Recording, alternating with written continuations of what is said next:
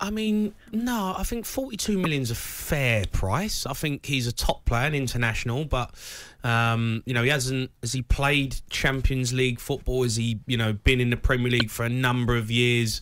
I mean, he's played in the final at Euros. I get he's got that, and he's a star quality. But I mean, why does it have to be astronomical prices all the time just because you've played a few games for your country? I think the value to Leeds, is it that? He had 2 years left on his contract. Is his value to Leeds higher than 42 million to try and replace him, do you think? Well, we will see, won't we, with the player that they bring in. I think he's a really good player. I think it's a great signing. He's had some injuries, so I think that will probably hurt the transfer fee as well. They'll argue over the fact that he's had a bad injury, didn't get really going properly last season.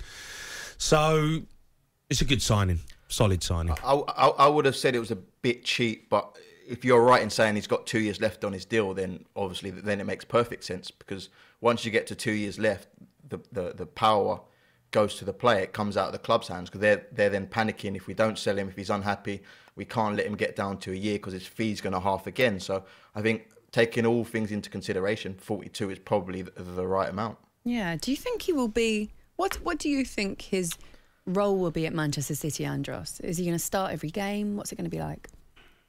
You'd like to think if you spend 42 million, you're going to be a starter, but Jack wasn't. Man City. They bought Man City. Yeah, and Rodri's a top player as well. So it's going to be interesting to see how Pep uses him and how he fits in the system. But you'd like to think spending that amount of money, he won't start. He'd go straight into the midfield. No. I don't think he's a starter. I think he's going to be the same as what he does with Jack Grealish and the other players in the side. He will rotate the team. People think if you spend loads of money and 42, he has to start. It's Manchester City. They're in every competition. They're playing Saturday, Tuesday, pretty much every week. They get into the latter stages of every competition. So you need 2 players in every position. Rodri could pick up an injury, and you have to have someone in to replace him. Rodri might play on the Saturday, and then Phillips plays on the Tuesday. That is that's the new modern way of having squads of 25 players. And at that level, at the peak level of the Premier League, they have 2 players who are brilliant in every position. I think that the Jack Grealish situation is probably quite different. I think he needed time to get used to the way Pep likes to play football. It's completely different to what Jack was used to at Villa. I think with Kalvin Phillips, he's ready-made. He's perfect for Pep, the way he likes to recycle the ball, the way he presses off the ball. I think he's already made, so he doesn't need that sort of bedding in period. So, again, I'd like to think that he'd be a starter if you're spending that amount of money on him. Big season for Jack this season with Manchester City, because you can kind of use the excuse of, the £100 million fee coming in and to have that bedding in period, and kind of, he had some good games, had some bad games, had some quiet games. This season's massive for him. He has to step up this season, be a regular starter. He has to get more assists. He has to get more goals. Because in this Manchester City team, they will, you're looked at like Raheem Sterling, always steps up, scores goals, gets assists. Grealish didn't do that enough last season. He's quite an unselfish player in that sense, isn't he? Like there's lots of occasions if you watch him where he decides to pass rather than take the shot himself. But his assists still weren't at the level for someone when you pay £100 million. But he's not starting every game.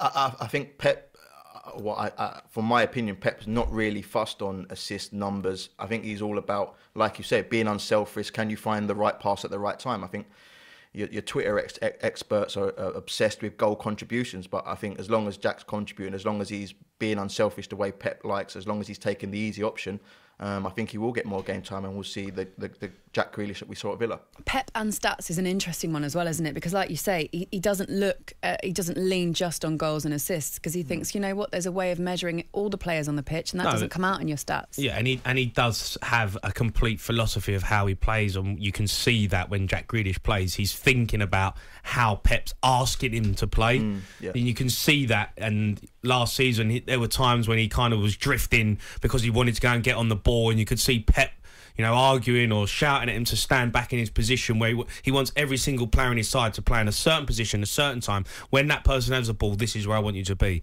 And I think that has took time for Grealish to get used to. and it probably took a bit of freedom away from his game. But I think he needs to step up this season. He needs to be more of a big impact player who delivers when it matters. Mike has just messaged and said, Woodsy, it's 5 subs this season. Phillips will be playing every week. He's a Liverpool fan, but is he going to start every week? I think that's the question. No. And how much do you think 5 subs? You on board with that? How do you guys feel about that, Andros? As a current player, I love how Jurgen Klopp has found a way to get his way again. He's been moaning for years. They've been pushing back, and finally they've given in and given him his 5 subs, and he'll probably still use 2 or 3 in the biggest games. But hey, who are we to argue with him? I think it's an unfair advantage for the top teams because there's going to be games now where they got more. Do they not play more games though?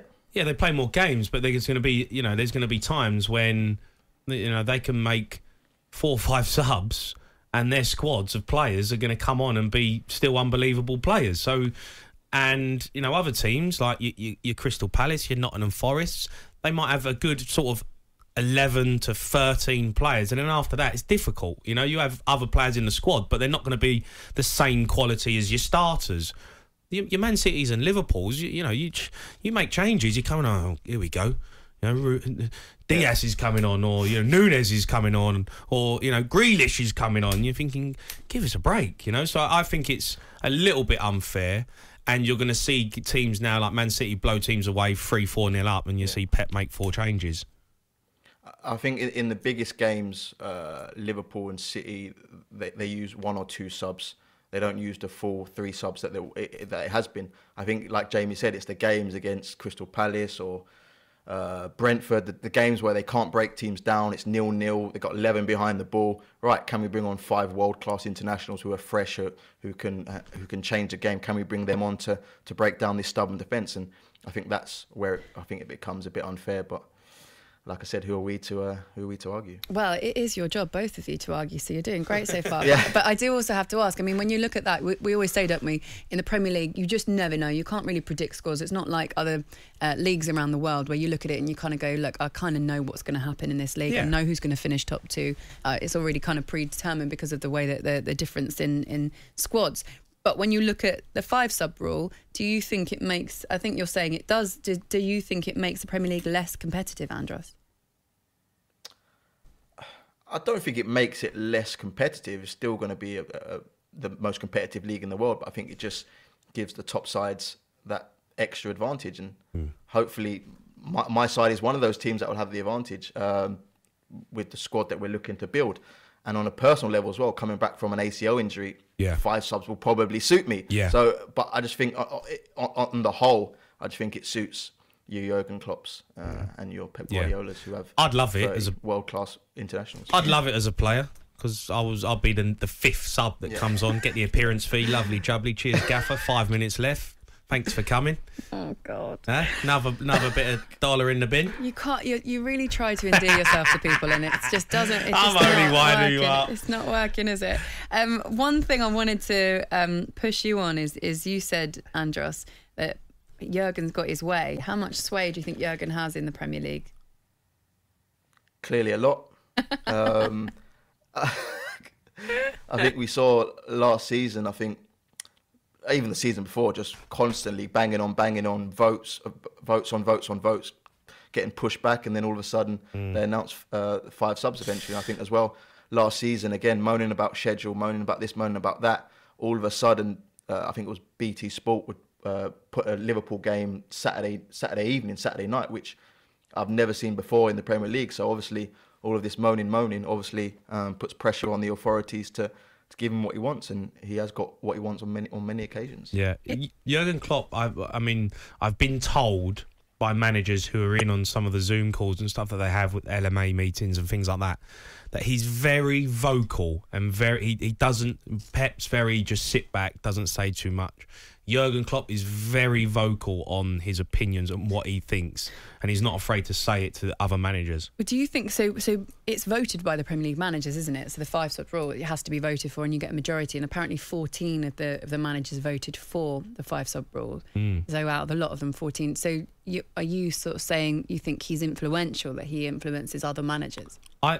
How could that happen? If you're a manager and you're sitting there, you're not going to vote for what's good for Liverpool. If No, it's not you're good only for gonna, you are going to do what you think's right for your football club. Don't know who the 14 teams are, but there's obviously reasons behind why they think it's good for them. They're not going to vote, to help Liverpool out, but they've probably been given all the facts about it and all the sort of opinions of what is right and wrong in it, and made a decision. So. Time will tell if it has been an advantage for the better sides. Do we know what Everton would have voted for, Andros? I'm not too sure. Do you have the info there? No. I just thought current Everton player might be able to give me a bit of insight. talkSPORT Breakfast with Laura Woods. Monday to Wednesday mornings 6 till 10. On AM, on DAB, via the talkSPORT app and on your smart speaker. talkSPORT.